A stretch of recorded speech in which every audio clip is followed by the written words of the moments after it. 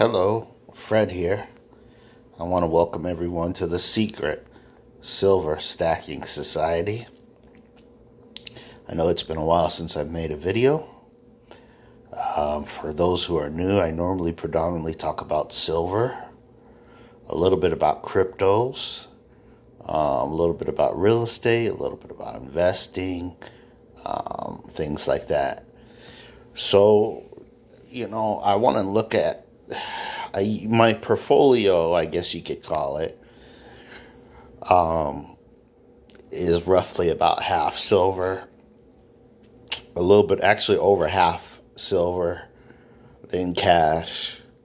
Then I'm starting to get into cryptos a little bit.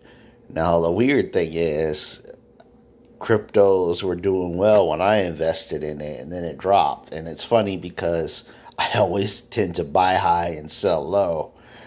Which is horrible. Well, I don't really sell low, but I buy high, and I have to wait for the next high to recoup what I made and continue from there.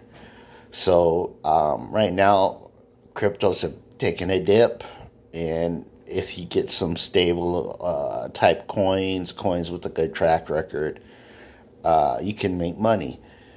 I'm researching things like SafeMoon, which is a new crypto that came out, and it has tokenomics, so you can't really mine it, and I'm still understanding it and learning it. It's very, very risky. I'm not saying go get SafeMoon.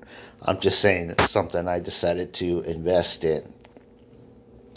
And cryptos are only going to make about 1% of the portfolio. So, a little bit of risk in there to try to get a high return. I may kick it up to 3%. We'll see.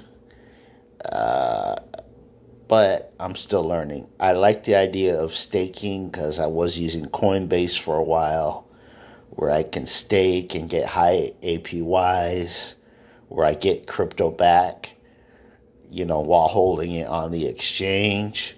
The cool thing about SafeMoon is when you use the Trust Wallet, it can generate more crypto the longer you hold it. So that's what I've been doing lately. I haven't been buying silver as much, but I may get some more silver here. Having a couple problems with my account, my email, and my other services connected to my email. So I'm trying to do the best I can to hold on to this account and keep making videos, but it's getting very, very risky. So to make a departure from some of the past videos, if you're going to do a YouTube channel, I recommend separating your email and information and putting that separate from an email you would use for your personal use. There's a lot of hackers out there, and you don't want to get hacked because somebody sees you have a big following, and then you get hacked, and then it's just a mess. So try to separate. If you're doing a YouTube channel, make sure you separate your email and everything that you use on a regular basis from your YouTube channel. That's probably a smart method to avoid some of the problems I'm facing now. And also, if you give out an email, make sure it's an email that's, for people to contact you.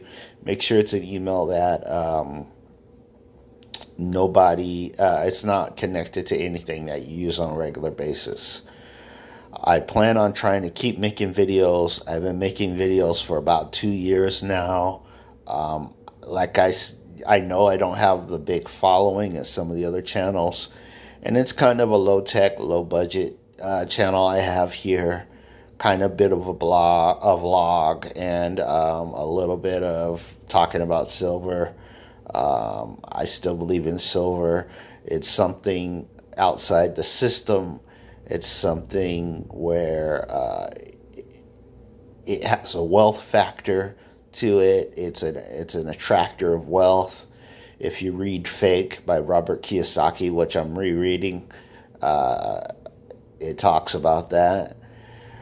But if you really want safer investments, a lot of the safe investments are boring.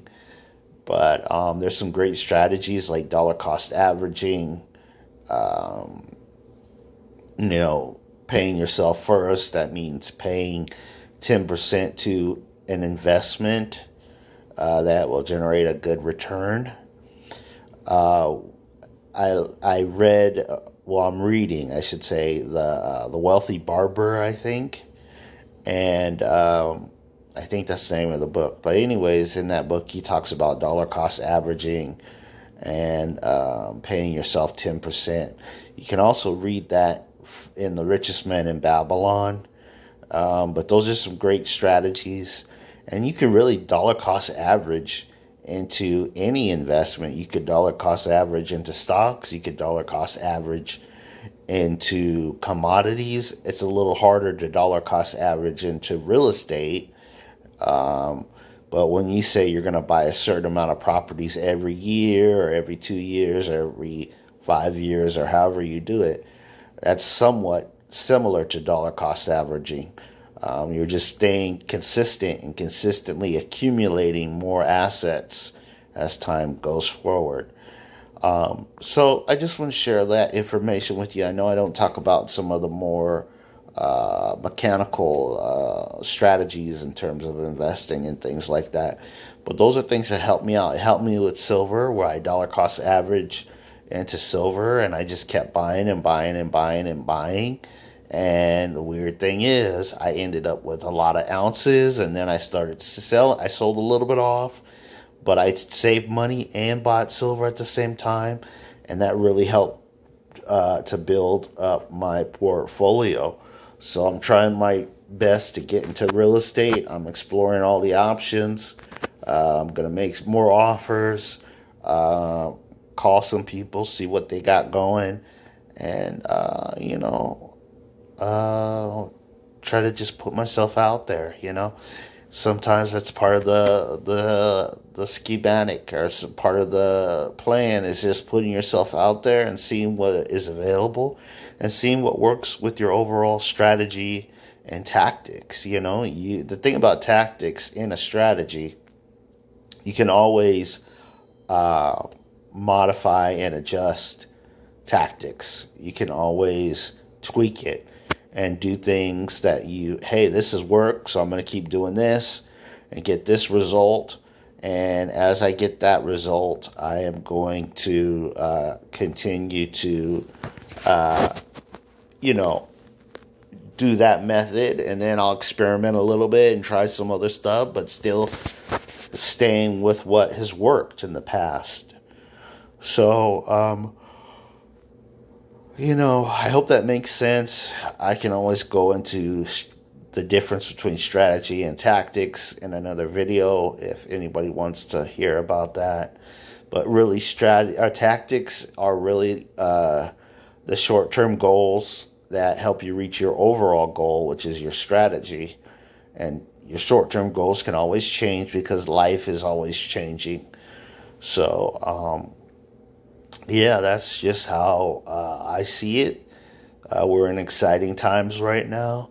I know a lot of people are hurting, but if you could just put back 10% dollar cost average into something that hopefully, if it's a real asset, it will pay you as you own it. Like I said, more and more cryptos are coming out, or there's more options of cryptos coming out where you can stake coins or get an annual percentage return for owning the coin. And I just recommend people take your time, do your research. Don't just listen to one expert, and look into these things, tokenomics. Look into high APYs. Look into how you can loan out crypto and get 3 times what you put into it. So look into these things, do research. That's what I'm doing. I'm still in the research phase, and I'm not just committing to one area of investing in crypto, I'm trying different areas and looking for what is the most successful. I had some nice success with Coinbase, with their APY on some of their cryptos. So, I'm going to look at different exchanges and different options to see, hey, who's going to give me a high annual percentage yield when I invest on their exchange. So, and I know there's a risk. I do have a wallet now. I'm using the Trust Wallet. So I recommend have a wallet, and it's a software wallet. Have a wallet. Some people like hardware wallets. That's okay too. But have a wallet. Have a little bit of money on the exchange. See how you can generate that APY. These are just my suggestions. If you're going to invest in crypto, you don't have to. I'm not promoting or pumping anything. Like I said, the cryptos I'm looking at are SafeMoon, BTT, and that's the BitTorrent. I'm looking into those, and then I'm also looking into some of the more established, longer established coins that don't have as much, issues as those other two.